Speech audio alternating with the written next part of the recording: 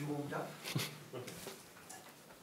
That first half, as it was against Turkey, really exciting. You can see the fans really buying into what you're doing. But we all know that there's been a little bit of drop-offs in these second halves. Is there any one reason for that?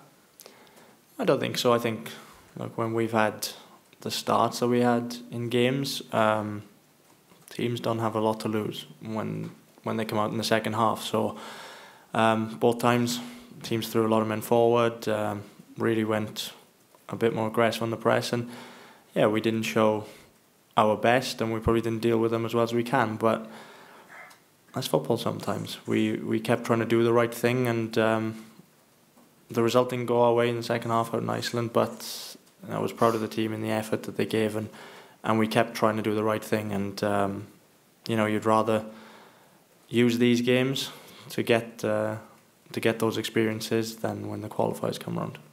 Is there an element of the squad learning to adapt to a new manager, a new way of playing? It's going to take time, I guess. Yeah, of course. Like, I think we probably set ourselves up really in the first game with how well it went and how well we played, that all of a sudden the expectations are sky high. So look, every time a new manager comes in, you have to adapt, and you have to try and learn as a group the way that is expected for us to play, and I think we're really doing that. We're working hard in tough conditions, and the pitches were pretty tough to play that nice style of football. But hopefully back at Cardiff City will give us a good chance to do it right.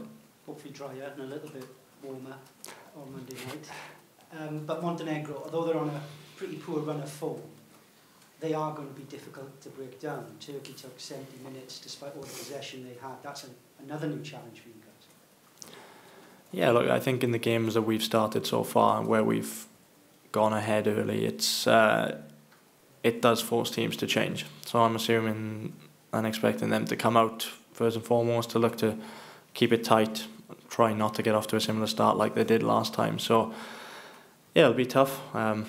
So Turkey are full of good attacking options, and they found it difficult. But we've worked hard this short turnaround as a group to be prepared and really go at them again this time. Joe Allen training this morning. What's it like having him back around? Have you had to treat him like a new boy? Does he have to do the initiation all over again? No, I think Joe's paid his dues enough to not need to do any of that. It's it's kind of felt like he hasn't been away, to be honest. He's been a huge player for Wales and really vital in the success we've had in the past. So yeah, for any team, we're delighted to have him back.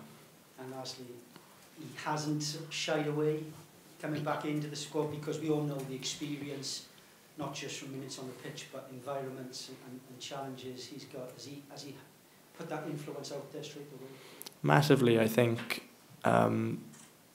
You can just see his day-to-day, his work ethic, his habits on the pitch, the small details in training sessions. They always seem to be doing the right thing, and the boys who are in the squad, who have played with him, and also the ones who haven't, can only learn from him.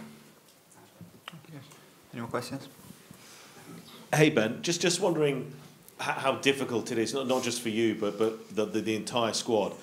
Player recovery, the challenging nature of that. You only got back late yesterday afternoon, late evening, early evening, I beg your pardon. Plus the fact is, as is the one with international football, not everyone's got maybe the club minutes they would like. You've got to manage that physicality. How challenging is player recovery?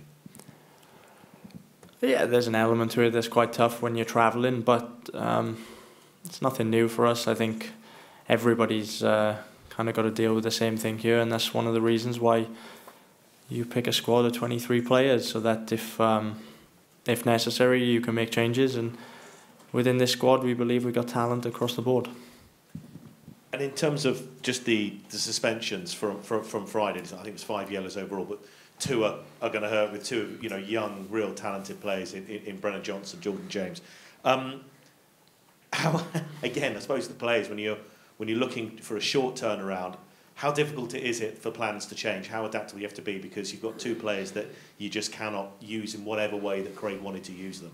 I think it goes back to what I said about having a squad of players that you really believe is here to contribute, and missing top quality players like Jordan and Brennan just means that it gives other players in this squad a chance to show what they can do.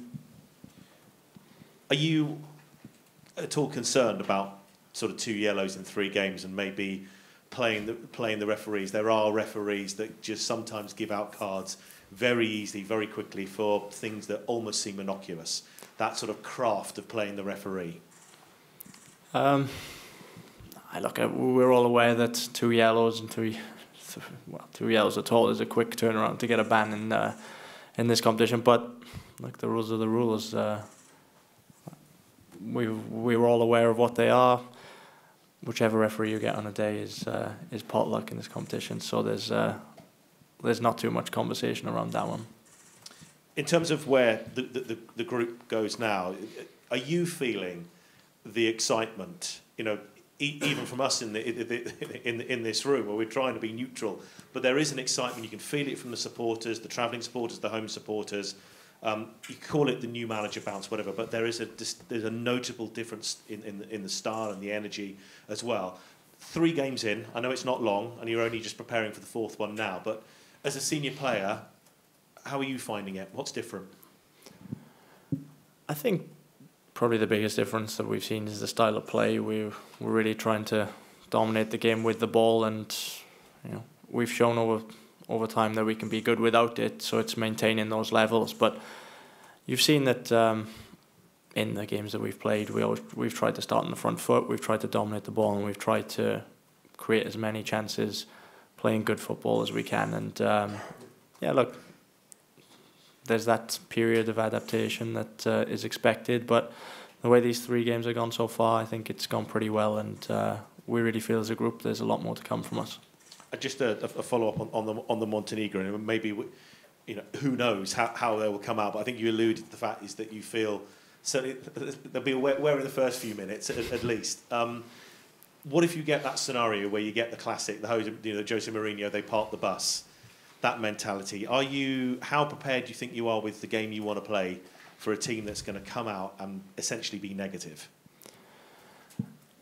I think it, first of all, probably shows a sign of respect to us if that's how they do come out and play, and show us that respect that they can see that it's a challenge playing against us, and maybe defence is their best opportunity again. But maybe it's a bit unfair. They definitely caused us a few problems in the second half out there. They threw a lot of men forward and got some success with it. So we can't expect them just to sit in when you saw the problems that they caused us. So we're going into this game focusing on ourselves. If they do play with a low block and it's quite defensive, then we'll have to move the ball quicker. We get our front boys on it as soon as we can, and hopefully they can create some magic. Last one for me, just another one on Joe Allen.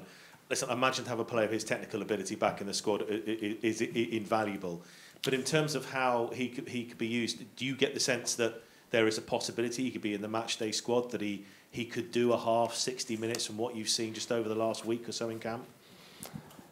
Yeah, knowing Joe and having him back in is a huge boost for this squad. But as a squad, we fully expect him to come here and contribute on the pitch. And it's not up to me how many minutes that he does get or if he does at all. But we know we've got a quality player there, and as a group, we're fully confident if we do get him back on the pitch, we'll have the proper Joe Allen playing for us. Okay. Yeah, hiya Ben.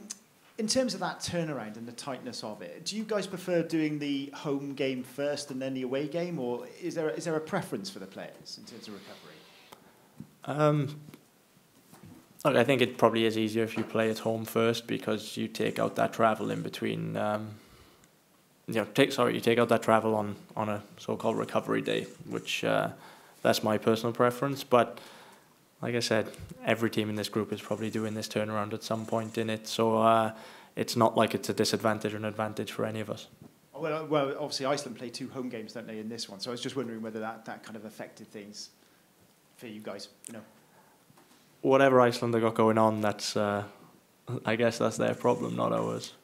All right. Well, just wanted to touch on Harry Wilson because he's been absolutely exceptional for Wales and kind of in and out club-wise. Have you seen him grow into his role with Wales and his sort of seniority within the group? Harry's shown time and time again for Wales like how good a player he is, and you know he seems to produce moments of quality very regularly in a Welsh shirt. So he's in that position now, especially when we don't have someone like Gaz in the team, where you know you're looking for goals from a lot of other players, and I feel like we've had quite a lot of guys step up in that department now, and Harry's definitely at the forefront of that. And then just finally, you know, we talk about this high risk, high reward football.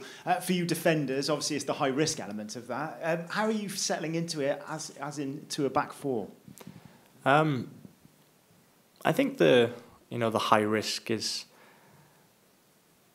that terminology can kind of assume that like we're not in control at times, and just because we're playing the ball, just because it's close to our goal, doesn't mean that we feel that we're taking big risks here. I think that the more we can have the ball, it means they don't have it, and if they want to come and push really high, it means there's a lot of space up front. And like I just said, we've got some top players up front who can cause problems for any team. So if teams do want to let it go 1v1 at the back and push up on us, then it's up to us to try and get it up there, and then they can cause as many problems as they want.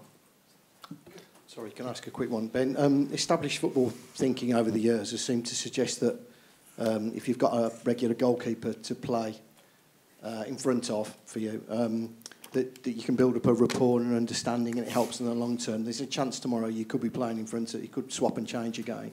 Does it matter? I mean, is that football thinking not relevant? I mean, does it still matter that you've got an established number one, or can you swap and change and still have no effect?